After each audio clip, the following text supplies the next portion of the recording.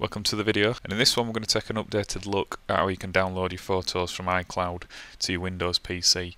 Now, I did a video on this back in 2015 which is now outdated, so we're going to cover how we do it now in 2017. So basically what you want to do is get yourself across to support.apple.com, and once you're on support.apple.com you want to do a search for iCloud for Windows. And once you do that, you'll be brought to a screen like this with a download link. I've put the link in the description, but it could change. So once you get onto this page, download and install the software from Apple.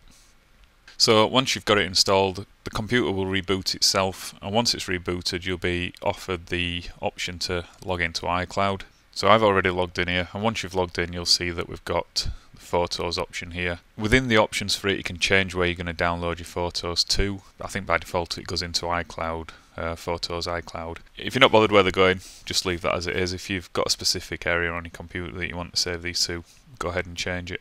So once you've got that set up and you're all logged in, you can close that down, and then we want to go down to File Explorer. So if we left click on File Explorer, you'll see here now that we've got iCloud Photos.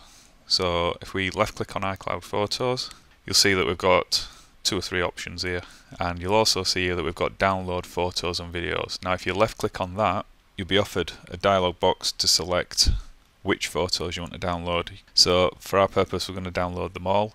If you don't get this option straight away, it could be that your library has been prepared. Just give it a little bit of time and then eventually you will get this.